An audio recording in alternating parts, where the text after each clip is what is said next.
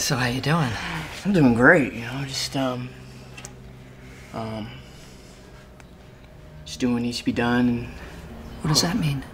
I'm sorry, Dad. Why don't we just have lunch and talk? We can do that, right? Please.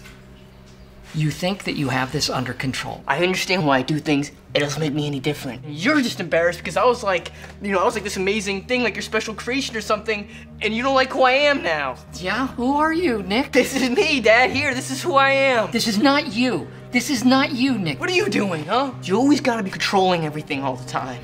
Let me book your room No, Dad. at a hotel for a couple of nights. Dad. I don't want it to go like this. My son has gone missing. Nicholas Sheff, S-H-E-F-F. There's no one by that name, sir. There are moments that I look at him, this kid that I raised, who I thought I knew inside and out, and I wonder who he is.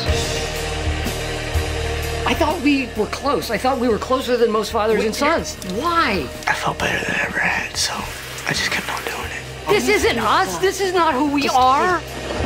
My son is out there somewhere, and I don't know what he's doing. I don't know how to help him. You can't. I don't feel like I have a disease. This isn't like cancer. This is my choice. I put myself here. I failed. I can't do it alone. I need to find a way to fill this black hole in me. I still have a family. I want them to be proud of me.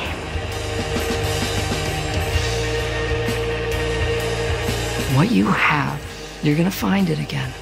You're gonna get it back. Do you know how much I love you? I love you more than everything. Everything. Everything. Everything.